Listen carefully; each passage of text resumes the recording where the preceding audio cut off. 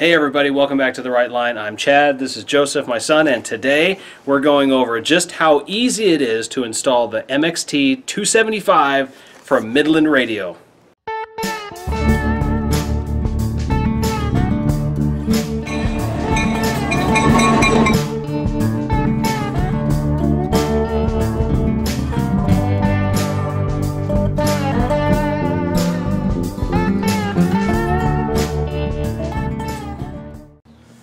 Alright, first thing we're going to do is we're going to open up this box and take everything out of it and see exactly what we've got inside. The MXT275 is Midland's perfect radio for easy installation. They really don't want you to get into this. Oh, it's really not that bad actually. Alright, so what we've got in this box is the MXT275, and this is probably going to be one of the easiest installations that you will do. This is the Midland microphone. It's got all the controls on here, and we're going to go over that in just a little bit. We've actually got the factory, or basically the stock antenna that comes with this radio kit, and the installation of this is super easy. Next up on the list is the power. Now this is nice because it's just going to plug straight into the cigarette lighter or power auxiliary power port in your vehicle, and then we just plug this into the radio. Got the microphone holder here, microphone holder. This is going to be placed someplace on the dash where you can hold your microphone, and it's actually got an adhesive backing on the back, so you just peel this off, stick this on someplace, and hang your microphone on it. And the meat and potatoes. This is the radio, the head unit, really, if you will, of the radio. Super easy to install. Here's the bracket. Here's the cord. Microphone plugs in here, and we have a USB charging port on the front. Alright, so what we are going to do to show just how easy this radio is to install and how quick it is to install with everything that came out of the box, I'm going to install it. Joseph is going to install it, and we're actually going to install it in my wife's car. And the nice thing about this is we don't have to change the car at all, because if we did, we'd have to sleep in the backyard, right? Yes. All right, so then what we're going to do is, while Joseph is installing it, we're going to put a timer under the camera, and we're actually going to time how fast Joseph can install it. Now, Joseph, have you ever installed any kind of radio before? Nope. CB radio? Nope. Ham radio? Nope. Anything electronic? Nope. All right, perfect. All right, so to be fair to Joseph, since he's never installed any kind of radio before, I'm going to go over all the components with him, and we're going to talk about where they're going to go in the car. All right, Joe, right there, that is the radio's head unit. Now that's got to be mounted someplace flat in the car where it's going to be easy to get to all the connections. Okay. Red and black wires. Now, the white connection on that wire harness is going to go on the back of the radio. It's going to plug right in there, and it only goes together one way. That connection right there is going to go into the auxiliary power port in Mom's center console. Okay.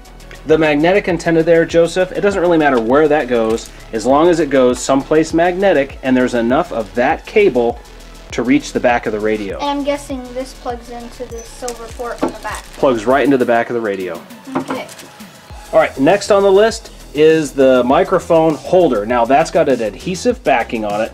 We peel that off, we stick that someplace on the car. We're not really going to stick that on Mom's car, because if we do, we're going to end up having to sleep in the backyard. But that attaches to the back of the microphone, and that's how you're going to hang the microphone in your vehicle after you've installed it. Got it? Yeah. All right, now lastly is the microphone. That is where all of the controls go. Now on this microphone you can make all the adjustments to the radio, and you can even access the weather channel, which we're going to go over in another video. But that connection right there, that's going to go into the front of the radio right there.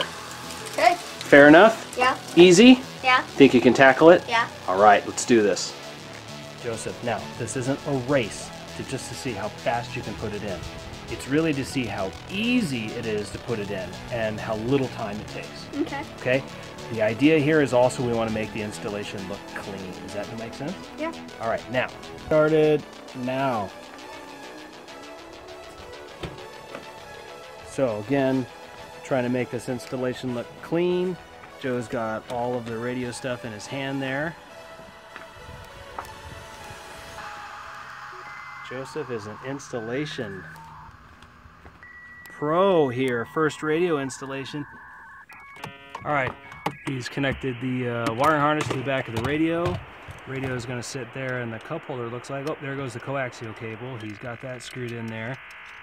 Doing really pretty good. You know, of course, if you've got really some time and you're doing this over the weekend like I did in my previous video, I solidly mounted it into the car and I hardwired it into my Rough Country MLC6, so it's more of a permanent installation. Okay, he's got the microphone.